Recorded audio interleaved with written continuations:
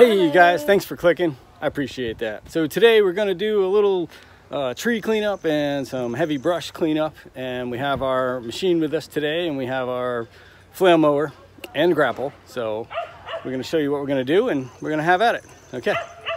So we have a beautiful day here up in Connecticut, and we have a downed tree that we're going to clean up. And it's pretty much on the street on the other side. You can see it there. The only complication we have is there are some power lines up here, and we want to steer way clear of those power lines. I don't even like that they're touching the tree, but we're gonna see what we can do. So first we're gonna get in here, we're gonna clean up this brush.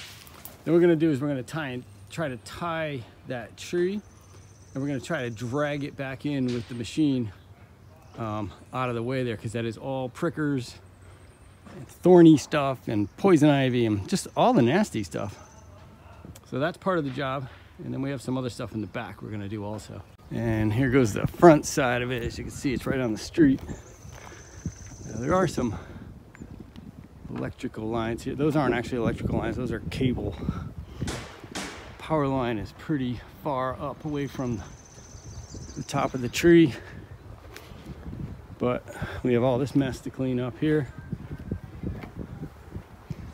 So we're going to try to pull it into the yard. It's kind of a mess. Look at that mess. We're going to try and pull it into the yard and try to avoid all of this stuff, because that is all thorny, nasty stuff.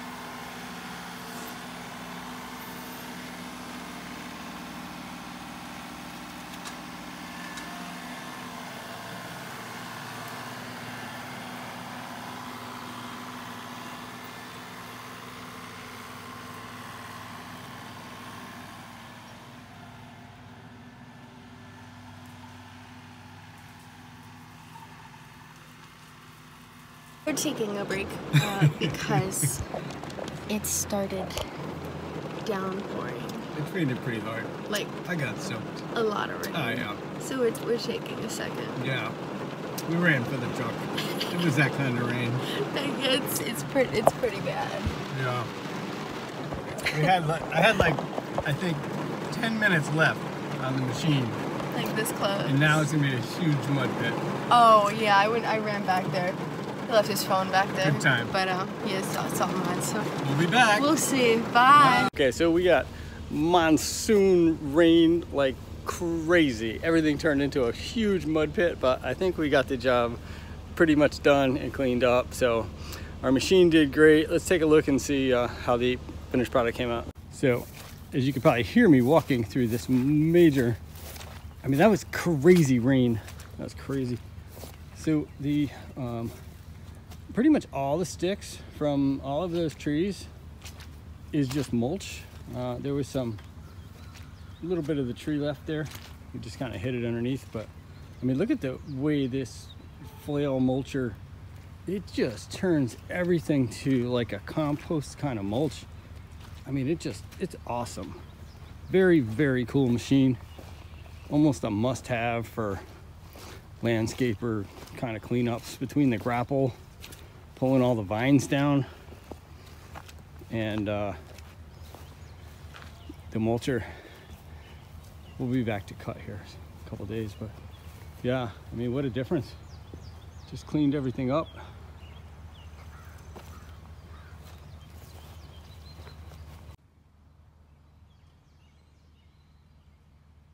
We had about maybe 10 or 15 minutes left on the machine to just clean up over here, and yeah, the rain came down. So we did the best that we can. We got everything cleaned out here, but I decided that any more movement with the machine back here, as you can see some of the tracks, but you know, we got it all cleaned out. Looks really good. We're just gonna have to wait until it dries out before we can do anything back here. Another look. You see between the grapple and that mulcher, it's amazing. There you have it, folks. Thank you guys so much for watching. I hope you got some information out of this, and if you have any questions, please feel free to ask us. And thanks for watching on our journey of a monsoon tree cleanup. I don't think we ever got rained on like that before. Like that, no. Yeah, that was just great. That was just like shut everything off, throw it on the ground, and run for the truck kind of rain. Anyway, that was fun. Thanks again, guys. Peace. Bye.